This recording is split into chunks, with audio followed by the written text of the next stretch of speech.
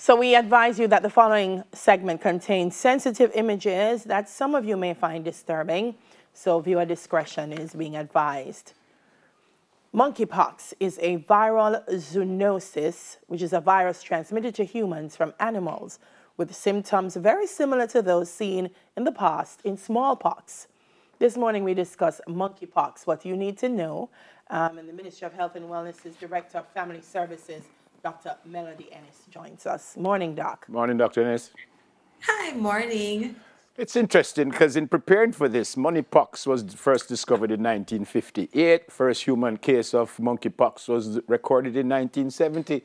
But this last week I hear about it for the first time. So where was this monkeypox all the while, please? But in a very serious way. What exactly is it? I mean, Delia said some of that already. Well, it has been in the rainforest for a long time. And Delia made an important point. It's a zoonosis. So it's really an infection of animals that somehow, sometimes affect humans. So it really is a virus. It's a viral infection that's called the monkeypox virus is the causative agent.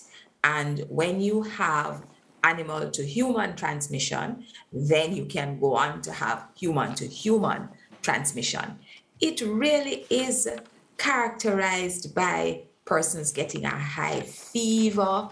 They get extreme exhaustion, just really feeling tired, a headache. But what is quite characteristic for monkeypox is what we call lymphadenopathy, which really is, you remember wax and cannon that you get all over the body sometimes when you get a cut somewhere, right? So that is very, very characteristic of monkeypox. So you get those, and then following that, maybe about 3 or 4 days after that fever, headache, and the wax and cannon, then you start getting that rash. And the rash now starts off as a flat bumps, and then they get raised. They then go on to contain fluid, clear fluid, and we call them vesicles at that time. And then they progress to have pus in them, where we have now the pustules. And then after that, it crosses over and resolves. So resolution of the illness takes place in about 2 to 4 weeks on average, somewhere about 21 days. So it really is a self-limiting infection. Mm-hmm. Never said something, Doctor. Maybe it's early days yet to tell, but there was a time, I think even the smallpox, we didn't hear a lot about it. Why is monkeypox emerging now? So smallpox, let's go back a little bit. Smallpox was a devastating disease, severe with bleeding and a high fatality rate. And the world worked together to eradicate smallpox. So that was done through the use of vaccines, and we completely wiped it off the map in 1980. So we no longer have it. So that's why most persons below the age of 50, 40 have no clue what smallpox is about. But if you look at older persons, that mark on the shoulder, that branding vaccine mark, that's your smallpox shot that you would have received 40, 50 years or so ago. Now, because we have eradicated it, we don't have that in the human population anymore. Monkeypox, and there's also something called camelpox. You have that in the wild, and then they re-emerge when persons go into the rainforest, when we eat bushmeat, when we mix and mingle with the animals. Then you can get a jump from the animal population into humans. So it is one of those re-emerging diseases because we have infiltrated or gone into the animal's space. Tell me that again, Doc. Tell me the part of how I get it in a very serious way. How I get it from an animal. So if I eat the meat, or if I eat the meat from an infected animal, then I'm in trouble. Yes, sir, you're in trouble. Or if I'm say a pig farmer then, and I'm among pigs, I can get it there.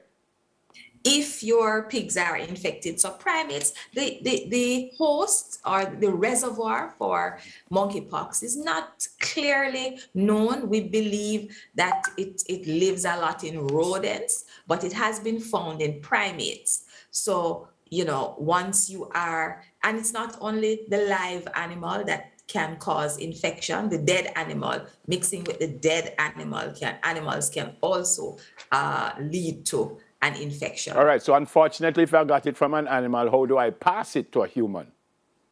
Okay, so now this is where the droplets come in. It is transmitted via droplets. So in sneezing, coughing, spitting, all of those actions that allow for sputum to spread in large droplets, we can get it like that. We can also get it from our body fluid. So remember, we spoke of the liquid in the vesicles and the pustules. So when those break, when those lesions break, we can spread it when there is contact. And of course, you're sleeping, your bed linen, you get friction and you break the lesions. It goes onto the bed linen. It can so be transmitted as well. Yeah. Does it present like anything else? In other words, does it present like maybe we think a chicken pox or we think is something else we have that we're not too certain?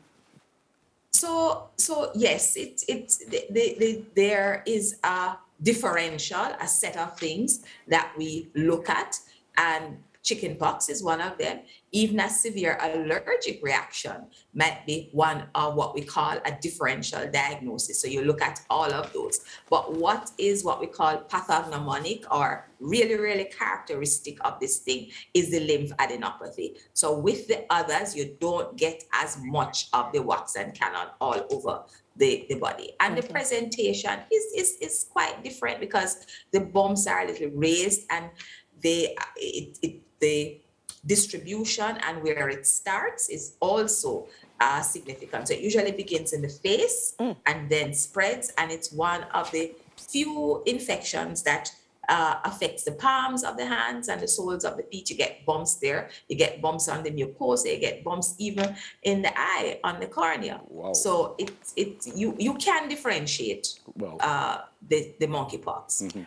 Chickenpox comes with itching. Does the monkeypox as well? Yes, it comes with itching and it comes with pain. The pustules may be very painful. So in the treatment, of course, it's a viral infection. So we treat symptomatically. So we're going to treat your very high fever that you have. We are going to treat the itch that you have, the pain that you have, and we're ensuring that you're well hydrated and, of course, isolated so you are not able to transmit this disease. So, again, in preparing for this, currently, I'm reading here, there is no proven safe treatment for monkeypox virus infection. Can it kill you? Yes, it can kill. The case fatality rate is about 3 to 6%. But children are more vulnerable, as well as persons with underlying conditions, persons with unhealthy immune systems. So you're immunocompromised. So those persons are more at risk. But in general, it is self-limiting. The majority of persons will survive, overcome the illness. It's just a month of trauma. And after that, you're good. But we still have those persons that we're very concerned about. We're also concerned about the pregnant woman because it can cross the placenta and baby can be infected. So pregnant women, children, persons with underlying conditions, we want, of course, them to be very careful and protect themselves. Now, we have to make it clear, we do not, at this time, have monkeypox in Jamaica. We do not have that infection with us in country. Okay. Doc, you have a webinar? Today at 12:30, and we will be exploring the monkeypox from its origin, what we call the epidemiology, how we do surveillance, how we report internationally, looking at the signs and symptoms, as well as the treatment. So we're encouraging persons, I see you have it on screen, to come on down, listen in on the webinar, get as much information about monkeypox as we possibly can, so that we are up there, should in case we have a challenge. Dr. Ennis, forgive me, did you say that a child could be born with it?